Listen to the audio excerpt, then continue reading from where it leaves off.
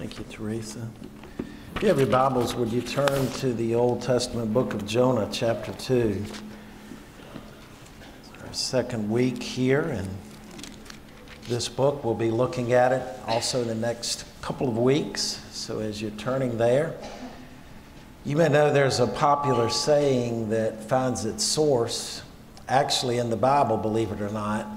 It's a saying that I'm sure each of us has heard, and it's this: be sure that your sin will find you out.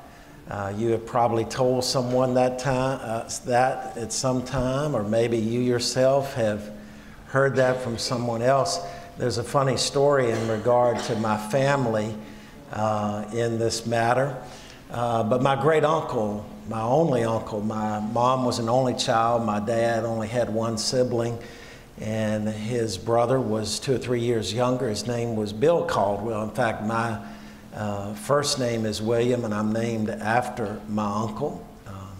He finished Appomattox County High School, went to the University of Richmond, and never moved back to Appomattox from Richmond. He became principal at a large high school, J.R. Tucker High School in Henrico County, and has since retired. But the funny account was this: there were times when my uncle was not very principal-like when he was a student. He could get in trouble from time to time. It may have just been that he was a teenage boy. It may have been that his mother died, my grandmother, when my uncle was only 13 years of age. And don't get me wrong, he wasn't incorrigible or anything, but you know, boys will be boys. So when he was like in 9th grade, he came up with a plan. He wanted to miss school. The high school team, he was not on the high school basketball team, but the high school basketball team was playing in the state championship. And the issue was this: they were playing during school hours. It wasn't in the evening, it was in the daytime.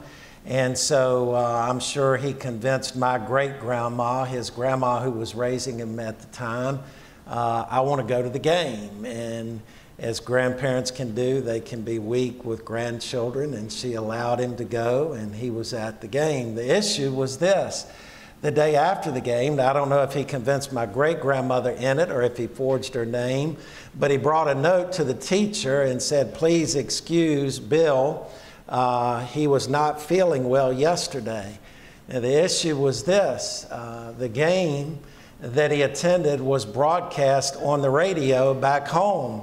And my uncle was sitting directly behind the announcer, shouting the entire game for like an hour and a half.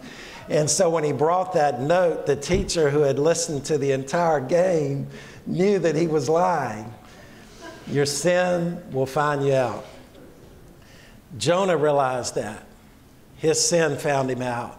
The scripture says, and we looked in chapter 1 and verse 3, that he went down from the Lord's presence. He thought that he could escape from God. God had called him to go north and east into the city of Nineveh. Instead, he went south and west into Tarshish. He left from Joppa. He was hiding out in the bottom of the boat when everything was being tossed and turned, and he really believed that he could get away from it. But in actuality, he did not, and he could not.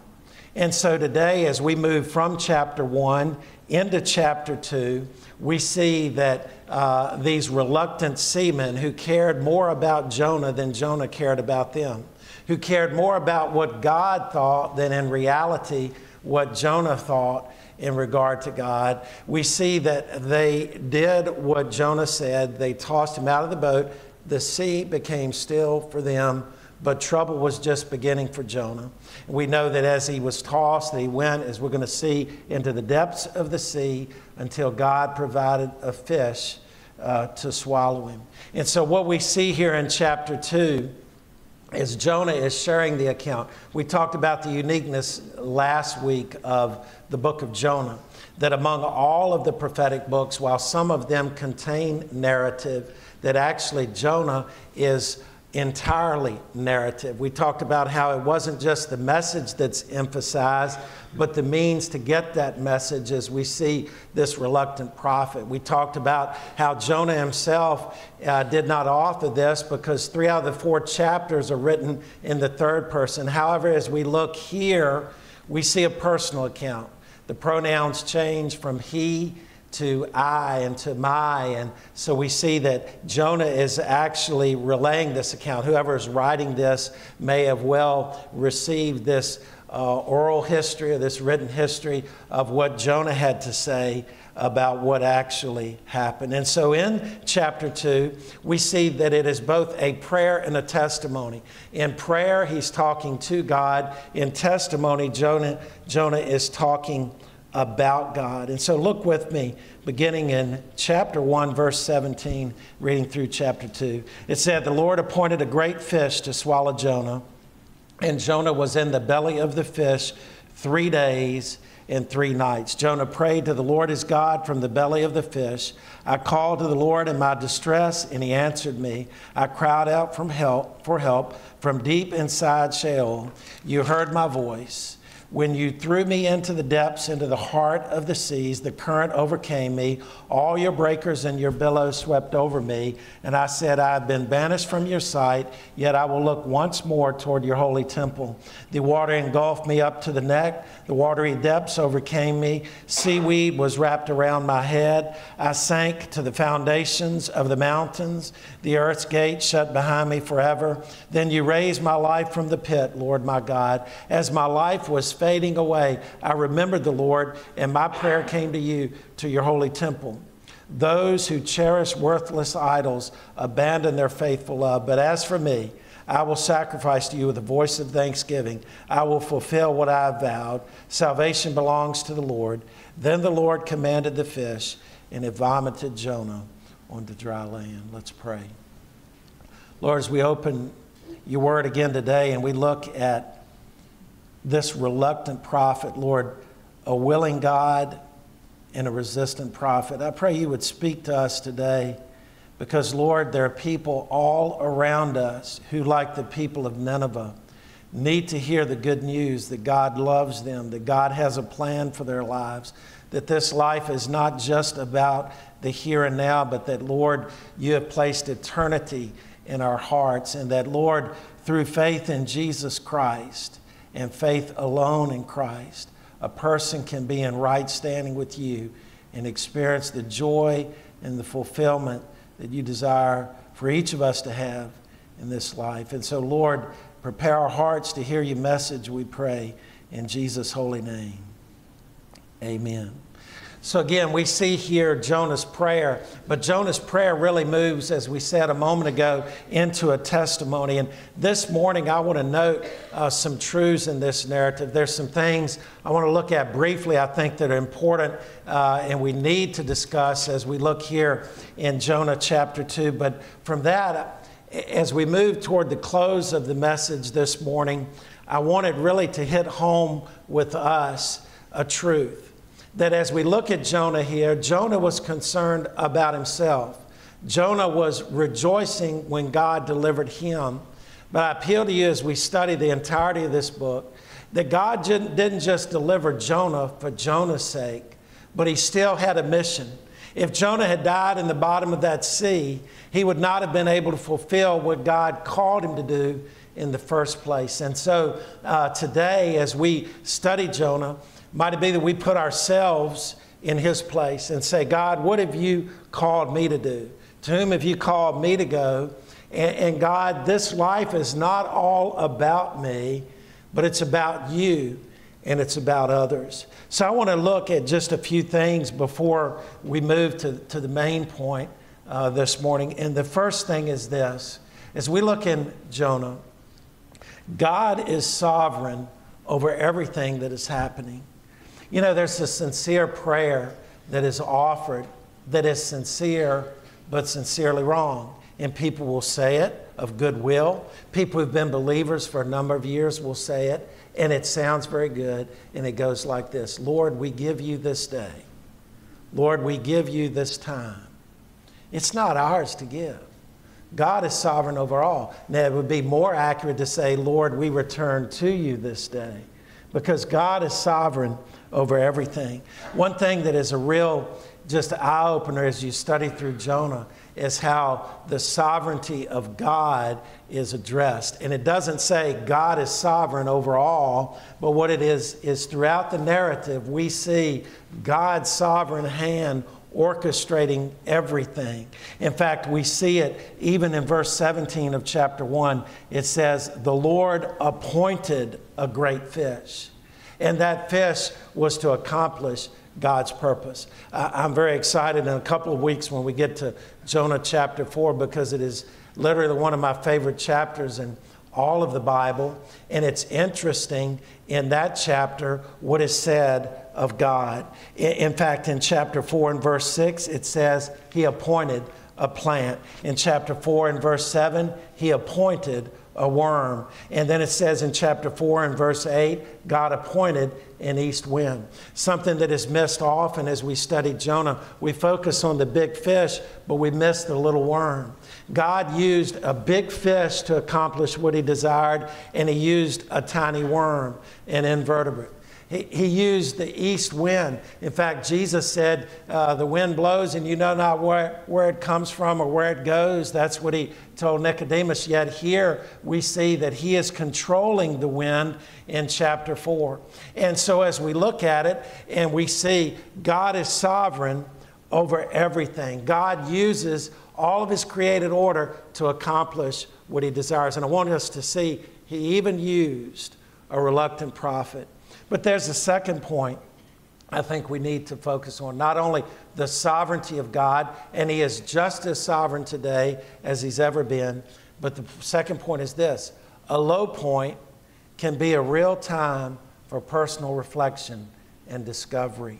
You know, it says in verse 5 of chapter 2, this testimony of Jonah. He says, the water engulfed me up to the neck. The watery depths overcame me. Seaweed was wrapped around my head. It's very interesting that while the sea calmed for the obedient sailors who did reluctantly place this prophet, but obediently into the water, we see that whereas their trouble began to ease, we see that the prophet's trouble began to increase. In fact, he says in verse 2, I called to the Lord in my distress. I cried out from the deep inside Sheol. Sheol is the place of the dead. And the picture that we have here, a metaphoric picture, it's not literal Sheol because he was not there, but the water engulfed him. It surrounded him. It entrapped him. There was no escape. Even in the fish, there was nothing that he could do to provide escape. He was as good as dead and entrapped. But it's very interesting that we see this man who was lying in the bottom of the ship at ease, was in comfort, and God puts him on his back, and he can only look up. And believe me, Jonah had a different view of matters when he was on his back.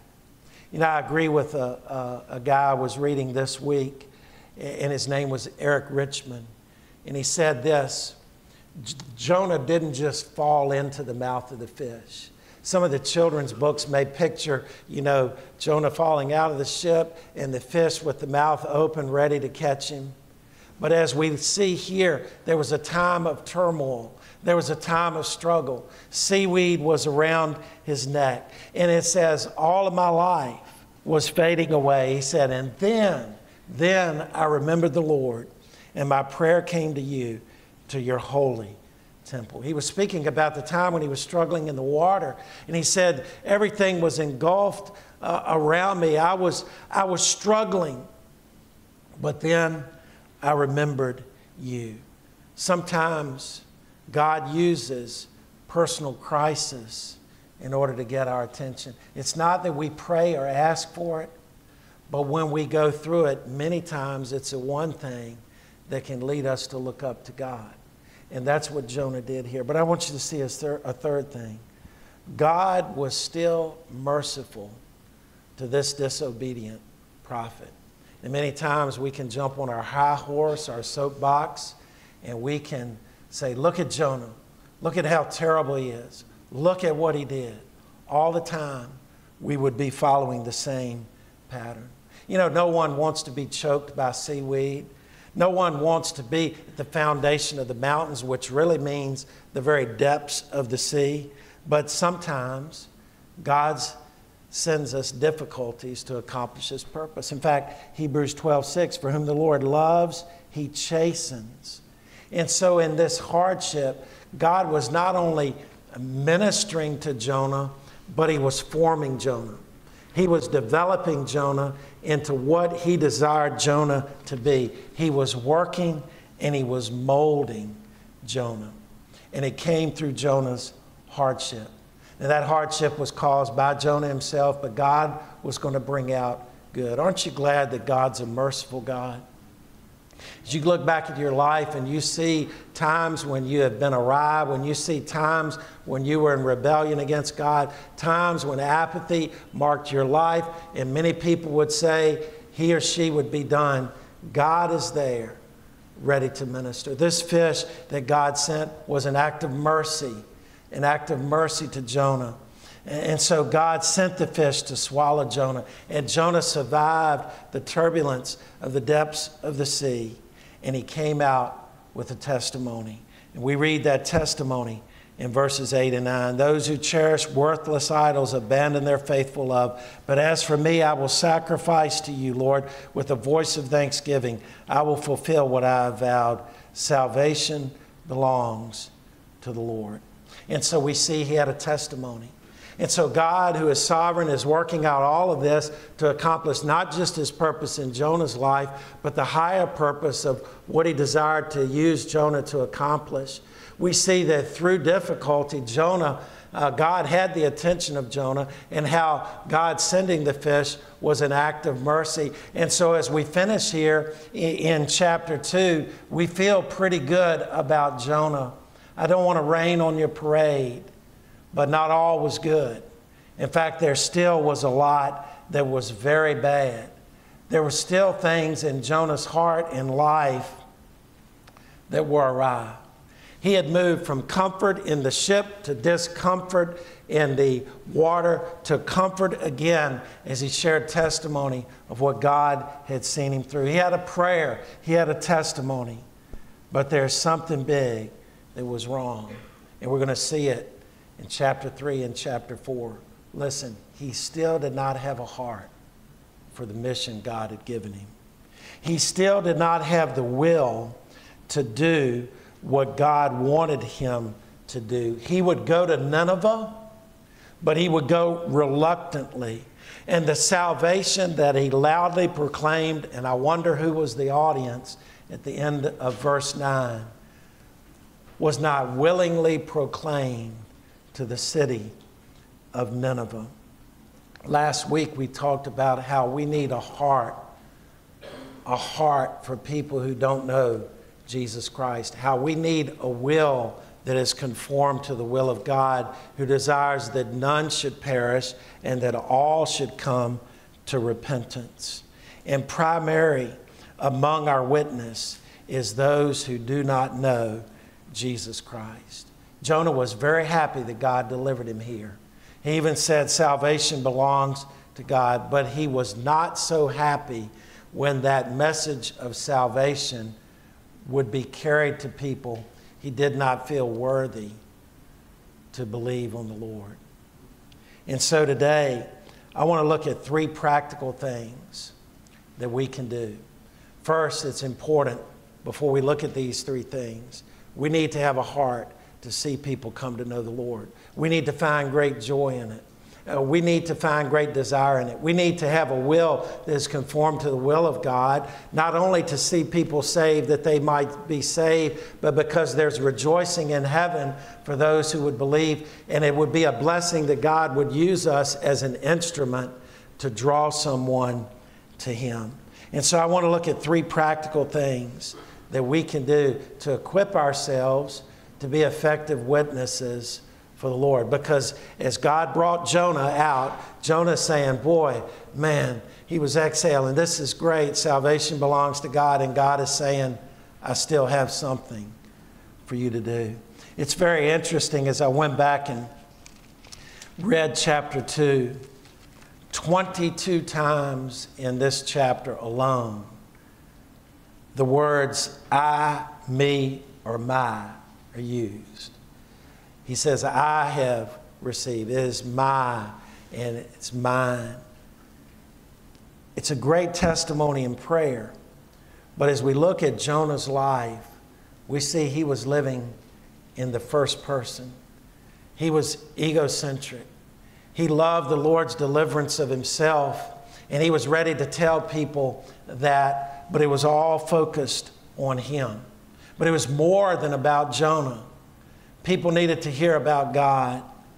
They needed what we too have, and for us today, it's the gospel of Jesus Christ. He needed to move from receiving a blessing to being a blessing. You know, there are many believers today who never moved from receiving a blessing to being a blessing. They've never been used of God in order to share Christ or to pray for individuals who need to know Christ. There are many people who have attended church every Sunday and maybe never invited someone to join them. But I want to look at three things today that we can do. And easily hidden in this narrative is that God is moving Jonah toward Nineveh. Jonah's saying, man, I got out of that. I got by the skin of my teeth. I thought I was going to die. This stuff, the seaweed was around my neck. And God all the time is saying, prophet, you're not understanding. I'm not delivering you for you, just for you. I love you. I'm merciful to you. I'm delivering you because you have a task. And you and I have a task today. So what are the three things? The first thing you can do in regard to people who do not know Jesus is pray. You can pray. First, pray for yourself. Lord, give me a heart for so-and-so. We passed out some bookmarks a couple of weeks ago. Individuals you can pray for leading up to the crusade. That's not a small thing. In fact, you should have a list of 5 to 10 people you know who do not know Jesus that you should be praying for regularly. Someone said you need to talk to God about people as you go to talk to people about God. And so you pray. You pray for having a heart. God, give me a heart for this person. But then you pray and you move that. Lord, move in the heart of so-and-so. Move in her heart, Lord. Orchestrate events. Move in his heart. Do this, that they might come to know you. This past week I was reading in Acts chapter 10. And we see this twofold prayer, how it is acted out in a genuine witnessing encounter. In Acts chapter 10, Cornelius, who was a God-fearer but didn't know the Lord, received a vision.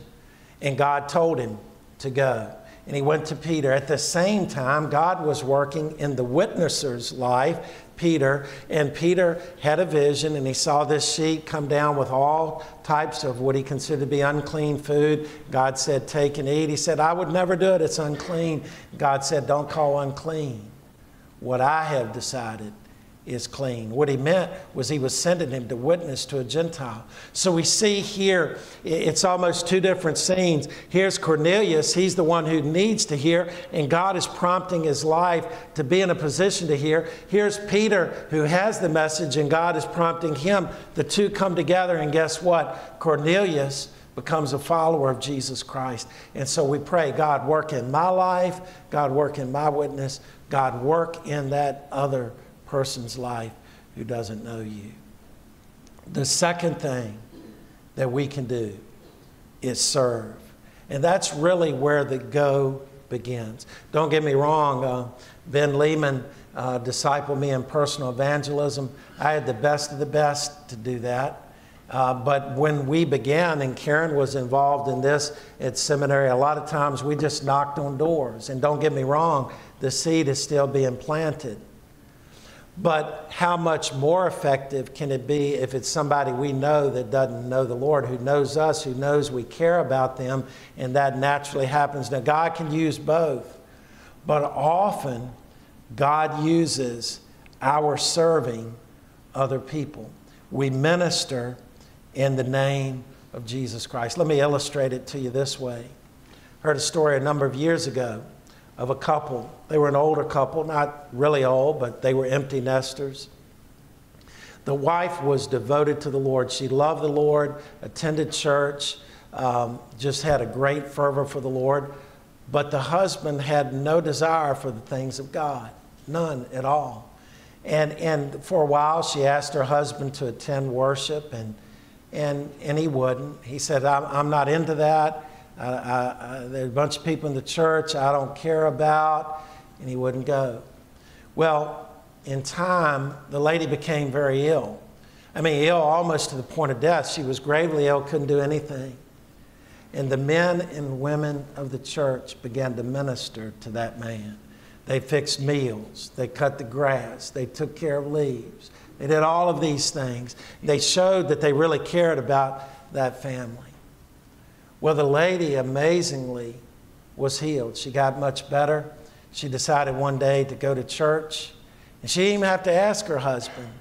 He said, I think I'll go to church with you today. And he went to church. The preacher preached a message. He got saved. The preacher went back in his study afterward, put his message on file, and he said, I'm going to save this message. This is a great message. This guy got saved. Now, what really impacted that man? Believers who loved him. If you love God and you love people, you serve people. And that is where it begins. Salt and light. Salt and light. Proximity. We go to them. God is telling Jonah, go, and we proclaim that message. And so we pray for them. We pray for ourselves. We go and serve. But then third, it's important that we witness. You know, the sad thing about verse 9, he says in the last 5 words of that verse, salvation belongs to the Lord. He had a message, but no recipients. He had a message, but he wasn't around people who needed to hear it. And so as we look at praying and we look at serving, we're building a bridge to cross over. That we serve others, not just so that they can say, oh, that's a good person. We serve others so that they may know Christ. And so it's important that we verbally share the reason for the hope that we have. And there are 3 ways you can give a verbal witness. One is develop a personal testimony. Now, each year here at Concord, whether it be on Wednesday evenings or other times of the year, we have spent time training how to share a personal testimony. Now, a personal testimony is not typically a 30-minute talk. It is not something that people are going to sit and listen to, much as you're a captive audience today. You may only have 2 or 3 minutes, and it is simply put, the outline is this: my life before I came to know Christ, how I came to know Christ, and how Christ has changed my life. Every believer should have a personal testimony. I was talking to somebody the other day. They said in their toolbox at home, every time they need a Phillips head screwdriver, they have a flat one. Every time they need a flat one, they need a Phillips head. And I was thinking, just buy both and you'll be set. If you're going to work on something, you have to have the tools in the toolbox. If we're going to be a witness for Christ, our personal testimony is a tool that God can use. I've heard people say before, I want to go on the mission field. What's the first step? If you're going to go on the foreign mission field, you need to get a passport. All right? You can't just jump that. There's got to be some preparation. So if we're going to be effective witnessers for the Lord Jesus Christ, if we're going to be able to effectively share, one thing that is essential is we need to possess a personal testimony. And we'll be going through training. We'll take a break on Wednesday nights, and we'll let you know ahead when we'll go through that this fall again. But developing a personal testimony. It's important that every one of us have that. Second is this: just invite someone to church. Invite somebody. It actually works. I see Russell back there. I'll brag on him a little bit. He's probably as responsible as anybody for a number of people who have come to this church. I think of Scott and Heather Stevens, and Jimmy Alexander. I think of Ben Clark. I think of a number of people that he has just invited. I love what Russell will do. He'll do a favor for somebody, and then instead of taking money, he said, well, come on to church with me. You see what? The personal invitation. It actually works. The Billy Graham Evangelistic Association said 82% of unchurched people would come to church if just a friend or family member would invite them. But too many times we're afraid. We're afraid that we would offend. But if we truly believe the gospel, we would want to do that. Listen to me. This crusade that is coming up September 29th to October 2nd is big. Make no mistake about it.